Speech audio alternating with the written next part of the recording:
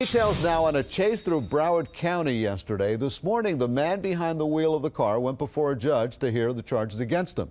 CBS 4's Ted Scouten covered that yesterday, that wild scene. He's in Fort Lauderdale right now with more. Ted?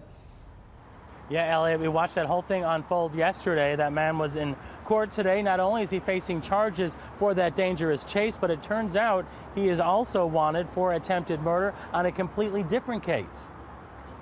Hey, how fast were you driving? He smirked last night when he was booked into jail, but this morning that smirk was gone as he faced a judge. One of the witnesses identified Mr. Henley from a photo lineup. Wearing jail clothes, Leonard Henley is told he'll have a bond hearing in the afternoon. He's accused of leading police on a high-speed, dangerous chase from Fort Lauderdale to Pompano Beach. It began about 3:45 Wednesday afternoon, just at the beginning of rush hour. We saw his car speeding along the breakdown lane on I-95 before exiting on the grass at Atlantic. During the chase, he's accused of driving recklessly through neighborhoods, going the wrong way in traffic, and blowing through lights at busy intersections. I just saw someone, the police were flying from that way to this way and took off that way. It ended on Northwest 6th Street and 27th Avenue in Pompano Beach. The door flew open as the car coasted to a stop, and a BSO deputy rammed it, keeping the driver inside.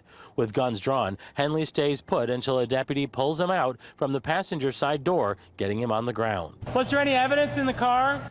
Police were actually after the car. Investigators in Fort Pierce want to know if there's evidence in there from a murder that happened last month.